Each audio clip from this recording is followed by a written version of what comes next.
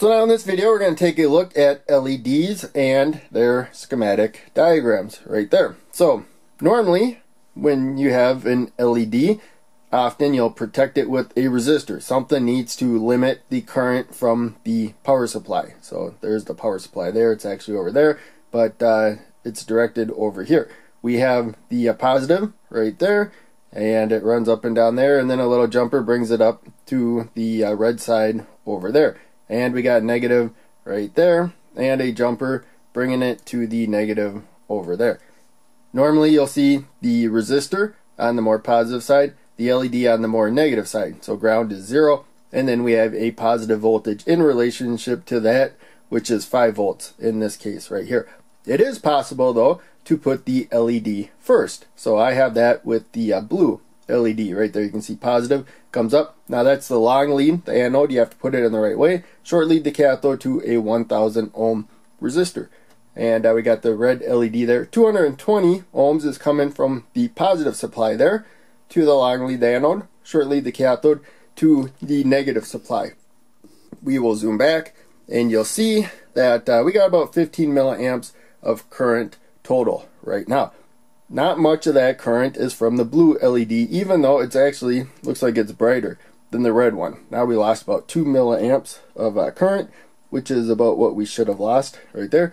We put it back. So about 2 milliamps of current is going through there, and that means about 13 milliamps of current is going through the red LED. So we lost about 13 milliamps of current right there. So the blue LED is just naturally brighter than the red LED for a given amount of current.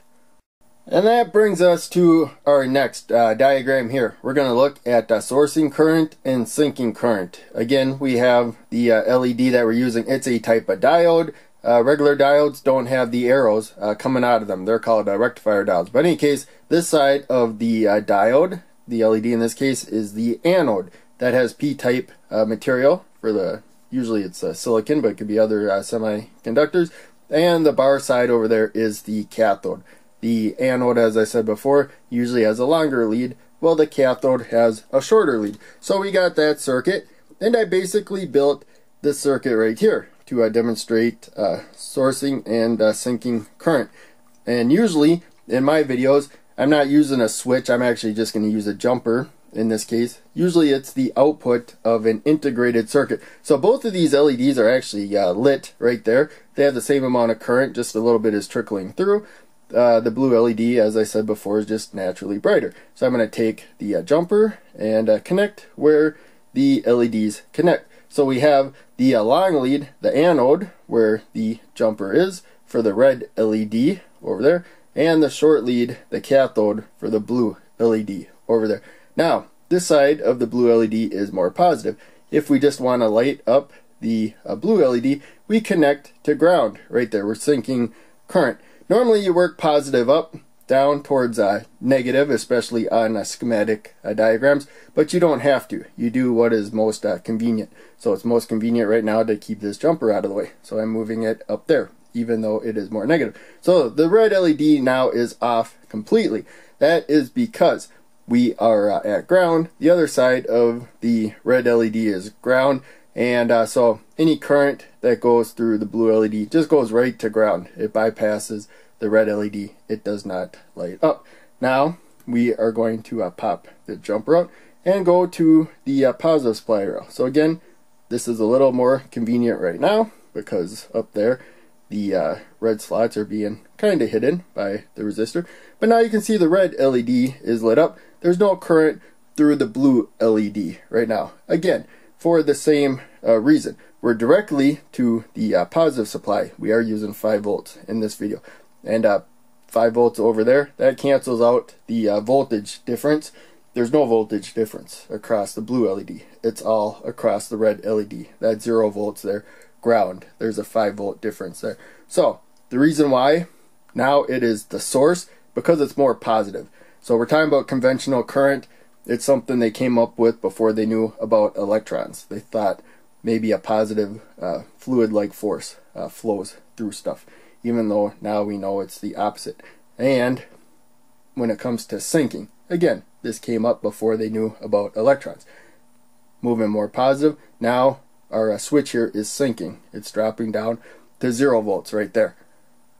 Which brings us to a polarity indicator circuit. Not really one you see much, but it's nice for studying electronics. So normally, as I said before, the resistor is on the more positive side of the circuit, and then ground, the lower voltage, is on the other side. So the green LED will light up. We're going to say that's good in this case, green for good.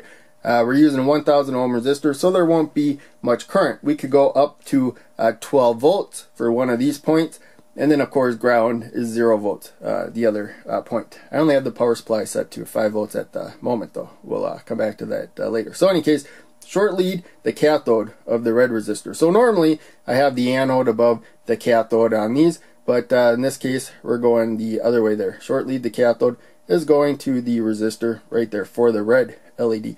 We're going to wire the green LED parallel to the red LED, but we have to put it in the opposite direction. And so we got the long lead the anode to the resistor up there, and a short lead the cathode down one row. So I'm going to stick it right there. So parallel has the exact same connections as the red LED, but it's wired in the opposite direction. Now we're going to take a red jumper and put it to the resistor up here, and then to the positive supply. And the blue LED we're going to put to the negative supply over there, and you're going to see the green LED light up right there, green LED. Now we're going to, instead of swapping the wires, the wire doesn't actually tell you voltage or polarity or anything, the wire color. Just generally you pick like wire color and stuff to help indicate. But now we actually have the opposite polarities of what the wires show. You can see we got red to blue up there, and then blue to red up there. So basically we kind of know something's wrong. We got a red LED lit up. So now the red LED for using a 1000 ohm resistor is not very bright. As you can see, only about 2 milliamps of current. This isn't completely accurate, but it's close enough. So we can go up to 12 volts, and you're going to see that the current more than doubled. It went up a lot, from somewhere around about 2 milliamps to about 9 milliamps. So we got 12 volts now. Red LED is a lot brighter. So now we're going to improve the polarity indicator circuit by giving each one of the LEDs its own protective resistor. So we have 220 ohm right there. It's going to protect the red LED. So this time we're going to put the red LED in the opposite direction when it comes to the resistor that we did in the earlier one. So longer lead the anode to the resistor, the shorter lead the cathode. It's going to come down to this jumper right there. And the green LED, I got blue on there, but green LEDs have basically the same electrical properties as the blue ones for the most part. So longer lead the anode is going to go to this jumper. So the longer lead the anode down lower. Let me make sure I look at that right. And a shorter lead the cathode up to the resistor right there, 1000 ohm resistor. So we're using the same voltage. It's 5 volts right now, but different color LEDs. We're going to make sure the red LED has more current flow through it than the green one. And so we got more positive up there. We're going to put more negative down there, and I'll try not to block the view. And you can see the red LED lights up. So it's fairly bright right there. We are working with 5 volts. We can go up to 6 volts in this circuit. You can see we got 13 milliamps of current. If we want more current for this resistor value, we can go to 6 there. And the resistor shouldn't get too hot. We're going to look at picking the resistor for current and making sure the resistor doesn't get too hot later on. Now we're going to swap polarities. So we're going to go positive or negative up there, I mean, and positive down there, and you can see that the green LED lit up. It's about the same brightness as the red LED, but a whole lot less current. And we're going to demonstrate this again with the regular circuit. I got 5 volts on there, but we're actually going to use 6 volts with the power supply. 220 ohm resistor is about the minimum you need to protect the red LED from the 6 volts right there. So we got that. The red LED is pretty bright there, and instead of blue we're going to use the green again. So we're going to wire it the same direction as the red. We got positive on top, negative on bottom, same direction right there. They both have their own protective resistor. So this is absolutely vital. We could even go higher in resistance there. The green LED wouldn't be as bright. Also, that red LED just may not be as bright as some other red ones, but green and blue are definitely a lot brighter than red. So in any case, there you can see they are both lit up right there. They both have their own protective resistor. If we tried to give them the same resistor, then only the red one would light up because the green one is dropping more voltage. So we got about 21 milliamps of current. So since I'm lighting more than one LED in a lot of these circuits, I put the power supply to limit current to 40 milliamps. But we didn't even need to do that. We're barely above 21. So I'm going to have them share the same resistor, and you're going to see that the green LED doesn't even light up because the red LED just passes current so much more easily. And you can see that it is wired up because it lit up when I yanked the red one out. But I put the red one back. The current just flows through the red one so much more easily than the green one. It doesn't even try. The voltage doesn't build up across the green LED enough to light it up. So it is very important, not just because they might need different value resistors, but because there's a good chance, even if they're the same color, only one of the LEDs will pass current if the current has to go through the same resistor that's trying to go through the two of them. So now we're going to look at a really important electrical property. We saw a little bit of an example of this before. So this is basically saying like that's a good spot to take a voltage measurement right there. We're going to do that with the multimeter. But that 2 volts, that is the forward voltage of a red LED. It may also be called the knee voltage, and it's the voltage that is dropped. So you might hear a voltage dropped from the resistor in relationship to the supply voltage. So it takes about 2 volts when a red LED is forward biased to actually light up. It doesn't just light up because one side's more positive than negative. It has to be, it's actually about 1.5 volts before it starts lighting up a little bit. But generally speaking, it's about 2 volts. And when it gets about as bright as that. Whereas blue and green LEDs take about 3 volts. So it had about 2 volts across it when we put the green one parallel to it, and the green one wouldn't light up because it needs 3 volts, but it was only letting 2 volts build up and then current pass to hold that voltage. But in any case, it's better to take voltage measurements. So here we got my multimeter, can measure many things. Voltage is really simple. All I have to do is set it to V, it does the rest. If there's numbers, set it to a number higher than the voltage you can expect to measure. I can leave the red probe there, black probe there. I only have to move the red probe for high current for this meter. So as we just saw, we can expect about 2 volts across the red LED. Again, it varies a little bit with how much current is flowing through. But there we can measure. There we go. Pretty much spot on 2 volts. And electronics is not exact. You're kind of get estimates whenever you do stuff with electronics. But in any case, there you can see that out of the 5 volt supply voltage, only about 3 volts is across the resistor.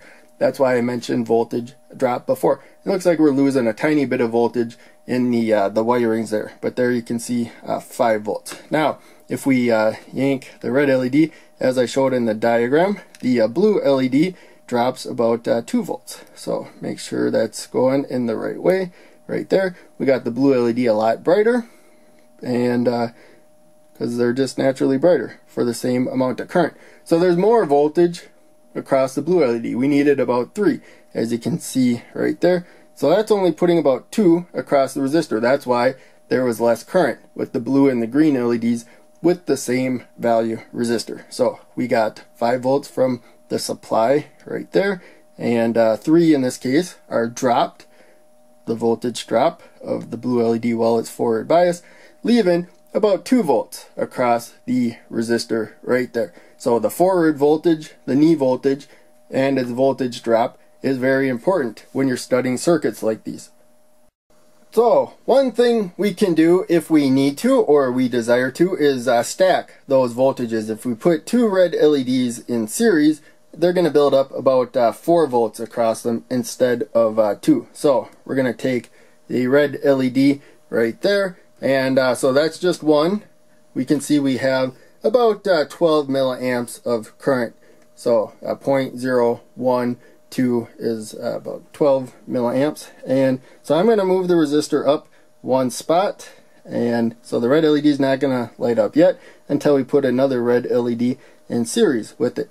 And now you're going to see we actually only have about a third of the current because we dropped 2 more volts out of 5. So instead of 3 volts across the resistor, because we dropped 2, now we're dropping 4 volts, leaving only 1 volt across the 220 ohm resistor. About a third of the voltage across the resistor, about a third of the current going through the entire circuit there.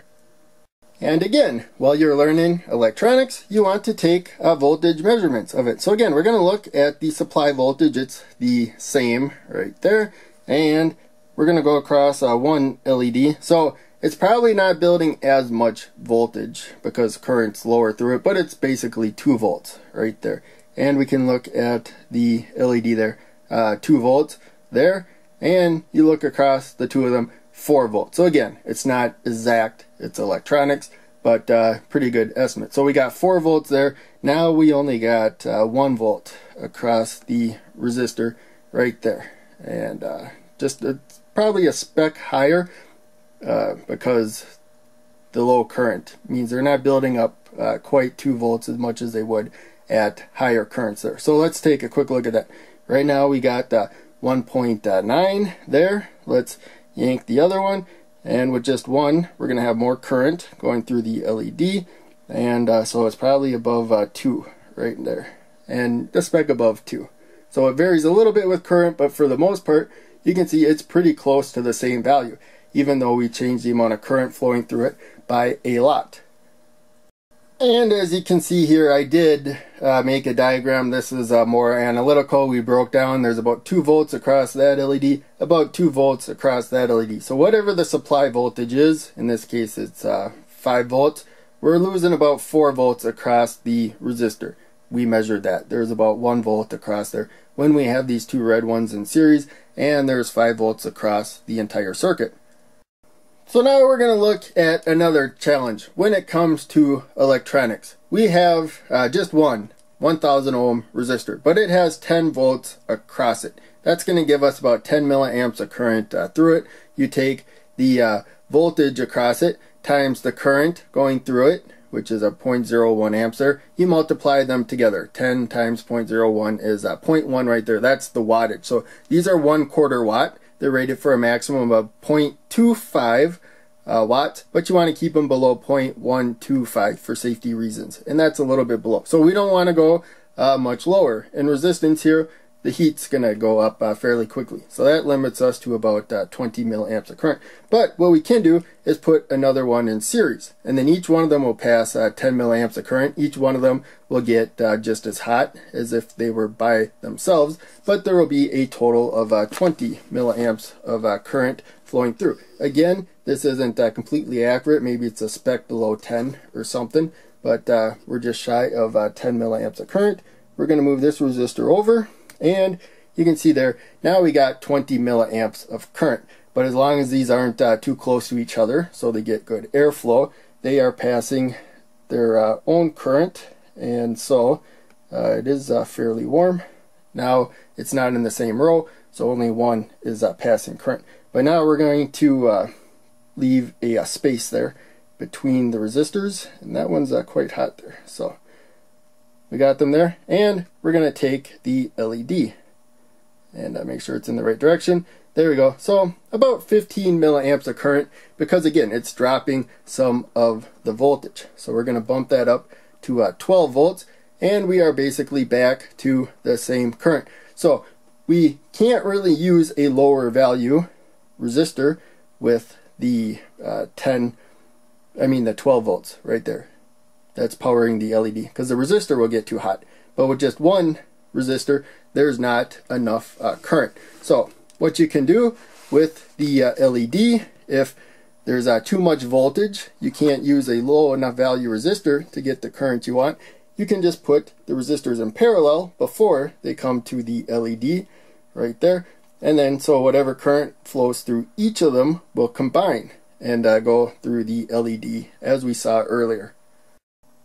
So now that's it for demonstration circuits. We're going to just look at some numbers, do some math here. I already did the math, but basic takeaway. If we're only dealing with 3.3 volts, red LED is going to drop about 2 volts, about 1.3. You don't need much resistance, 100 ohms right there. You're going to get about 13 milliamps of current. So you could go down a little bit, especially when you look at the power rating. So that's the current in amps though, not milliamps. So 0.013 times 1.3 voltage across the resistor. That's how much heat the resistor is going to generate. So this is a pretty efficient circuit there. The LED is going to get pretty bright. The resistor is not going to get terribly hot. Now, the blue LED or the green LED drops about 3 volts. There's hardly any voltage, 0.3. And by the way, before I forget, so you can see 0.3 right there. Sometimes instead of the decimal, which may be hard to see, especially on some older schematics and stuff, they just take the V for the voltage and put it where the decimal point is there. That's why it's 3V3 there. I figured I'd put that in there because that will pop up from time to time and might be confusing. And so in any case, with only about 0.3 volts, because remember, we're dropping about 3. So this 3 doesn't exist anymore. We got about 0.3 volts across the resistor, setting the current through both of them. And so 15 ohm resistor, very low value resistor, we can get 20 milliamps of current. It's going to build up hardly any heat. This is a very efficient circuit. Almost all of the voltage is being converted into light. It's actually being converted to current, but that current is producing light instead of heating a resistor. It's barely heating the resistor. So again, when we got 5 volts, then we have the red LED. Now we got the same current that you can see up there, but it's nowhere near as efficient. We need more power because the voltage is higher. So we need a higher value resistor to limit the current. The resistor is generating more heat. So you're not getting as much light as the blue LED. More of the power is going to heating the resistor in this circuit compared to that circuit. Now, we looked at the LEDs in a series right there. Now, we're going for that 20 milliamps of current though. So we had to lower the resistor. It's 1/3 the value. If you remember, we had 1/3 of the voltage across the resistor than we did with a single LED. We looked at that earlier. So to get the same current, we're going to need 1/3 the resistance. That's why you learn this math. It's very simple once you have it down. It may seem confusing at first, but once you have it down, you understand circuits a lot better. So we are even generating less heat right there for the same amount of current because more of the voltage is being dropped across the LEDs. So there's 2 LEDs, so you're getting twice as much light as that one up there for the same voltage. So it's the same power being consumed, but instead of heat, I mean there's still some heat, but instead of heat you're getting more light right there. Now 9 volts, as you go up in voltage, as we kind of saw above there, the resistors get hot a lot quicker. And so we have here 470 ohm, which is only giving us about 15 milliamps instead of 20 milliamps up there. But because of the higher voltage, we need a higher value resistor. And these numbers aren't exact, they're rounded. I think they're both rounded up a little bit. But in any case, there you can see we're getting close to that limit we set ourselves of 0.125 watts, even though most resistors are rated for 0.25 watts maximum. So resistors getting pretty hot. If you remember, my fingers were getting quite warm when I was touching 0.1 watt, quarter watt resistors. And so that's the heat we're generating there. Now, with the 12 volts, again, we're getting about the same wattage we did there, but we had to use a resistor that's more than twice the value, even though we're still protecting one LED, and it's only 3 volts higher. So we're going up another 1/3 in voltage, or that's 3/4 of the voltage down there. But in any case, 12 volts. Voltage went up a little bit, but a significant amount.